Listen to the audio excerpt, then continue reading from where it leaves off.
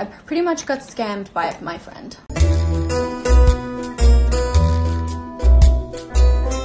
Everyone loves Chloe Morello. Love her so much. She recently exposed on Instagram Live an ex-friend who had stolen from her and scammed her.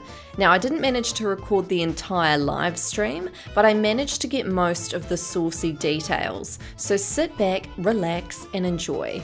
Stuff, and I could see that it was all my stuff. I turn around one of the perfumes because I was like, if this perfume has my name on the back, let me show you this perfume. So Chloe sent me this perfume that had my name engraved on the back for Christmas. Oh, don't worry, I don't think she represents you. I'm saying she's not religious, but that's why she came to Australia for Christmas. Because she didn't celebrate Christmas. Anyways, so my name was on the back and she didn't realize because it was a Chloe perfume that it was mine. So she nicked it, I turned it around, like Chloe doesn't send that out like that. I knew it was mine. Took it back immediately.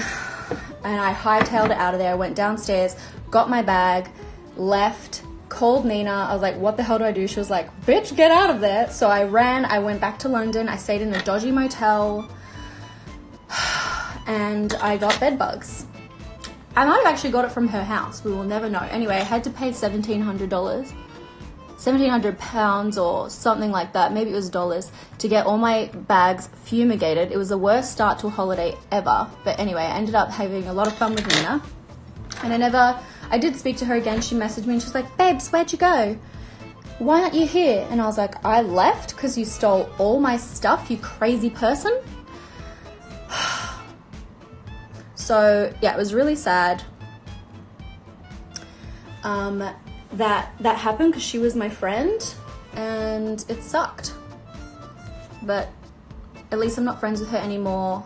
We had spent money to go to Marbella together, and it was really awkward because I was like, you have to pay me back for that, but her family didn't know that she was going. So she hadn't told her family that she never told her family that we were like going out, traveling, going partying and stuff like that. And so I was like, you need to pay me back. And I messaged her brother and I was like, we had tickets to go to Marbella and she needs to pay me the fuck back. And so her brother DM'd me money. She probably got in big trouble because they didn't know that she was like partying and stuff. I repeated the story because there are now like 500 more people here that didn't hear it and they were like, what's the story? So I had to tell it. But yeah, anyway, I pretty much got scammed by my friend and she stole from me. And then after that, I did a post saying like, oh my god, this girl stole from me, like I was just at her house and it was so scary, like all my stuff was in her house. And then I got quite a few DMs from people that I had met through her saying that they did the same thing to her, like her other friends. Some people even said that she faked, far out, how deep should I go in this? Her friends even told me that she once lied and said that she was assaulted by a taxi driver when she was drunk and then she took it back. She was like full crazy. So scary. And it's just crazy because I was friends with her for like 4 years. I'm like, I didn't even know this person. She was so nice to my face. And then she was stealing all my stuff. I just filled in a little bit. Yeah, she's like full Joanne the scammer. Crazy. Anyway, I'm not friends with her anymore, so that's okay. I have good friends now. No, she wasn't a makeup artist. She was a follower of mine. And it sucks because we were really good friends. We did heaps of stuff together. Anyways, this NARS blush. So yeah, I've been scammed by my own friends twice.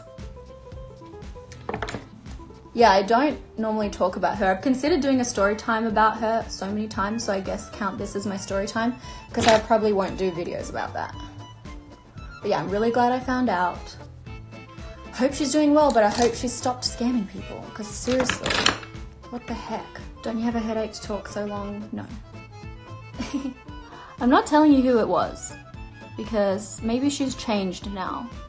You know what I mean? Like, I do not believe in this cancel culture stuff.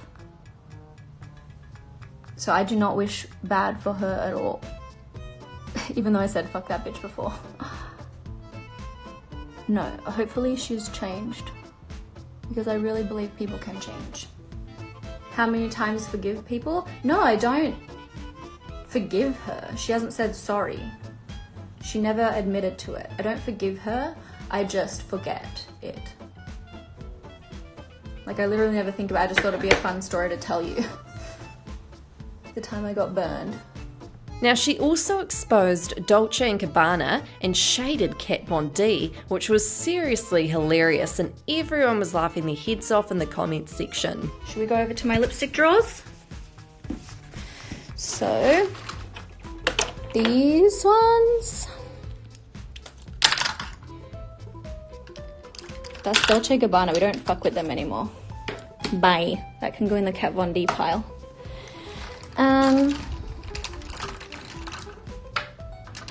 Tom Ford. So this one is, I don't like Kat Von D because she doesn't believe in vaccinating her kids. Plus, it's just not my vibe. Dolce & Gabbana said horrible racist things about Chinese people. Yeah, if you look up what Dolce & Gabbana, I think it was Stefano Gabbana, he said he said something very rude, like very racist. It was pretty gross. I can't remember what it was, but I was like, that asshole, you know? It was not cool. It's hard because brands, it depends. I don't know. I liked their makeup, but I mean, I don't know if they apologized yet. I have to look and see. I don't know. Not into that. Can brands stop being problematic, please? Because I really don't want anything bad to happen to Dior. In other news, as of Tuesday, March the 5th, Kylie Jenner allegedly became the youngest self-made billionaire ever. Also, Forbes had reported. Fans went off in the comments section of Forbes' Twitter post. Tyler Oakley had posted, "We're not doing this, and you aren't either." Trixie Martell had posted, "Girl, this is tea." Jeffree Star, "Can the real self-made billionaire please stand up?" Millionaire trust fund kid who was given every opportunity leverages that lottery win to become even wealthier. Please define self-made. A company she started off the back of money made from her own family and having a social standing several million above ours. Now, it's pretty funny because Jeffree Star had actually responded to the drama on Twitter by stating this: "I declined the feature, so they had to pick someone." This self-made title is very controversial, and many have claimed that she's not self-made because she's benefited of the success and fame of her family name. What are your thoughts? Do you think she's self-made? Let me know in the comments down below. Now, this wasn't the only tea Jeffree Star spilt. Oh no. He also recently took to Snapchat and pretty much exposed what's going to be in the new upcoming Shane Dawson and Jeffree Star documentary series. So today I'm finally cleaning out my beauty room. We're donating, we're throwing away expired makeup, and just there's so much here. Oh my god, what am I gonna do?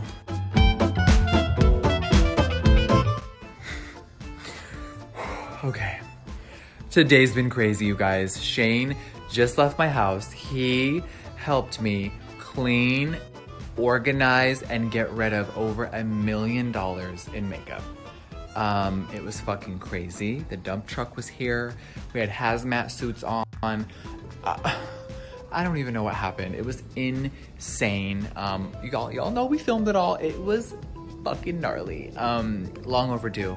I am your hoarder, and Shane Dawson is my sponsor.